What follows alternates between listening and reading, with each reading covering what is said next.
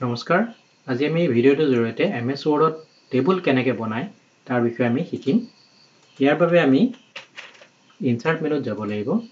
ইয়াৰ পৰা আমি টেবুলত ক্লিক কৰিলোঁ এতিয়া আমি ইয়াত ৰ' আৰু কলম বাছি দিব লাগিব ধৰা হওক মই 6টা ৰ' 4টা ৰ' আৰু 6টা কলমৰ এটা টেবুল বনালোঁ এতিয়া আমি এই টেবুলটো আমি সাইজবোৰ ইয়াৰ পৰা টানি পেলাই আমি তেনেকৈ ডাঙৰ সৰু কৰিব পাৰিম ডাঙৰ বা সৰু মানে কৰিব পাৰিম ইয়াৰ আৰু এটা উপায় আছে টেবুল বনোৱাৰ মই সেইটো দেখুৱাওঁ এইটো ডিলিট কৰি লওঁ ইয়াৰ বাবে ইয়াত তুমি গৈ ৰাইট ক্লিক কৰিছোঁ ডিলিট টেবুলত ক্লিক কৰিছোঁ এতিয়া আমি আৰু এটা টেবুল বনাবৰ কাৰণে ইনচাৰ্টত গ'লোঁ টেবুল ইনচাৰ্ট টেবুল এবাৰ আমি শিকিম ইনচাৰ্ট টেবুলৰ কাৰণে নাম্বাৰ অফ কলম ইয়াত আমি কলম কেইটা লাগিব সেইটো আমি বাছি দিব লাগিব ধৰা হওক আমি 6টাত কলম লৈছোঁ নাম্বাৰ অফ ৰ' 4টা লৈছোঁ এতিয়া আমি ইয়াত ফিক্স কলম উইথ এটোৰ কাৰণে আমি কি কৰিব লাগিব এটোত যদি আমি ইয়াত কলম উইথবোৰ দি দিওঁ সাপোজ মই 2 সেন্টিমিটাৰকে এটা কলমৰ উইথ লৈছোঁ তেতিয়া আমাৰ কি হ'ব কলমৰ ঘৰকেইটাৰ বহলটো আমি 2 সেন্টিমিটাৰকে ইয়াত আহি যাব এতিয়া আমাৰ টেবুলটো নালাগিলে আমি ৰাইট ক্লিক কৰিম ডিলিট টেবুল কৰিম তেনেকৈ আৰু এটা টেবুল আমি বনাওঁ ইনচাৰ্ট টেবুল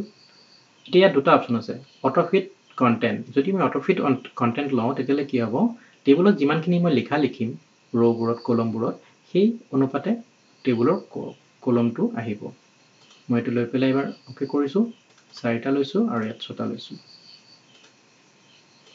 এতিয়া মই যদি ইয়াত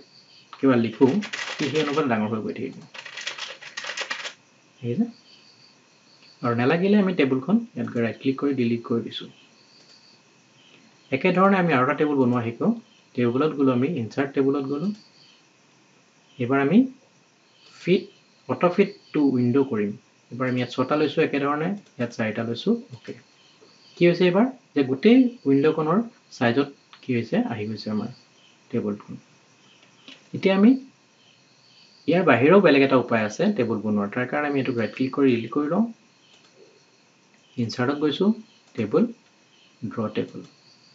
এতিয়া আমি ড্ৰ কৰিও টেবুল বনাব পাৰোঁ প্ৰথমে টেবুলখন ড্ৰ কৰিছোঁ এতিয়া আমি ইয়াত ৰ' ড্ৰ কৰি গৈ আছোঁ তেনেকৈ আমি ইয়াত কলম ড্ৰ কৰি গৈ আছোঁ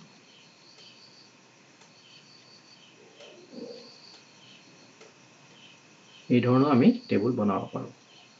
এতিয়া আমাৰ টেবুলৰ ঘৰবোৰ কলমবোৰ যদি আমি একে সমান কৰিব বিচাৰোঁ তেতিয়া আমি ডিষ্ট্ৰিবিউট কলমত গৈ ক্লিক কৰিব লাগিব তেতিয়া কি হ'ব যিখিনি আমি সিলেক্ট কৰি দিম সিলেক্ট কৰা অনুপাতে কি হ'ব গোটেই সেলখিনি আমাৰ ডিষ্ট্ৰিবিউটেড হৈ যাব হৈছে তেনেকৈ আমি ৰ'খিনিও কৰিব পাৰোঁ ডিষ্ট্ৰিবিউটেড ৰ'ত ক্লিক কৰি পেলাই এতিয়া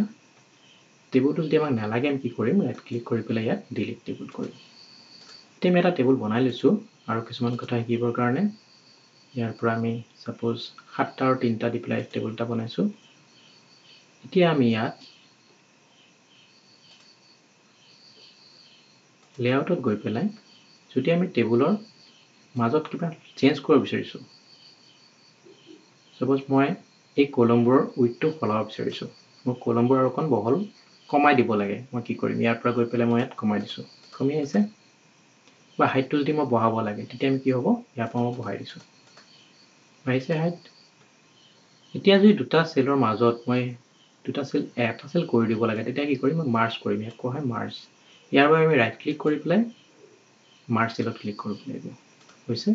তেতিয়া আমি কণ্টেণ্ট যেতিয়া লিখিম এটাত আহি যাব এনেকৈ আমি বাকীকেইটা তেনেকৈ লিখিব পাৰোঁ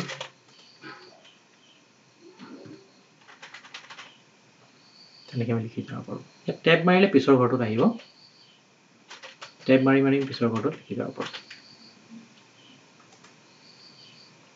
এতিয়া নালাগিলে আমি ৰাইট ক্লিক কৰি এনেকৈ একেধৰণে ডিলিট কৰিব পাৰিম আকৌ এটা টেবুল লৈছোঁ আমি আৰু এটা বস্তু ইয়াত শিকাই দিওঁ যে আমি ইয়াত যদি আমাৰ এটা কলমত মাজত যদি কিবা ঘৰ বনাব লগা হয় ভাগ কৰিব লগা হয় যদি স্প্লিট চেল বুলি কোৱা হয় ইয়াৰ মাজত যদি মই সাপোজ নাম্বাৰ অফ ৰ' একেটাই থাকিব 1 থাকিব আৰু কলম যদি মই বহাই দিছোঁ সাপোজ মই 3 দিছোঁ দেখিছেনে 3টা ভাগ ইয়াত আহি গৈছে তো ইয়াত আমাৰ 3টা ভাগ হৈছে তেনেকৈ আমি এইটো কৰিব পাৰোঁ আৰু এটা বস্তু ইয়াত দেখাওঁ যে আমি ইয়াত যদি আমি টেবুলত দুটা ভাগ কৰি দিব লাগে সাপোজ মোৰ তলৰ দুটা ৰ' মোক তল বেলেগ এটা টেবুল বনাই দিব লাগে তল দুটা ৰ দি পেলাই তেতিয়াহ'লে আমি কি কৰিম শিফট আৰু অল প্ৰেছ কৰি পেলাই ডাউন আৰু প্ৰেছ কৰিম ডাউন আৰু প্ৰেছ কৰিলে কি হ'ব দুটা বেলেগ হৈ আহি যাব তেনেকৈ আকৌ লক খুৱাই দিবৰ কাৰণে আমি কি কৰিম অল্ট আৰু শিফট প্ৰেছ কৰি পেলাই আপ এৰো প্ৰেছ কৰিম তেতিয়া আমাৰ কি হ'ব আকৌ তাত লাগি যাব তেনেকৈ আমি এটা টেবুলক দুটা ভাগত ভাগ কৰিব পাৰোঁ এতিয়া মই আৰু এটা সহজ উপায় দেখাওঁ টেবুল বনোৱাৰ ইয়াক মই ৰাইট ক্লিক কৰি পেলাই ডিলিট কৰি দিছোঁ আমি প্লাস আৰু মাইনাস দি পেলাই টেবুল বনাব পাৰোঁ তাৰ বাবে আমি কি কৰিম প্লাস চিন এটা দিলোঁ এতিয়া আমি মাইনাস দি গৈ আছোঁ মোক যিমানখিনি দীঘল কলমটো লাগিব সিমানখিনি মই মাইনাস দি যাম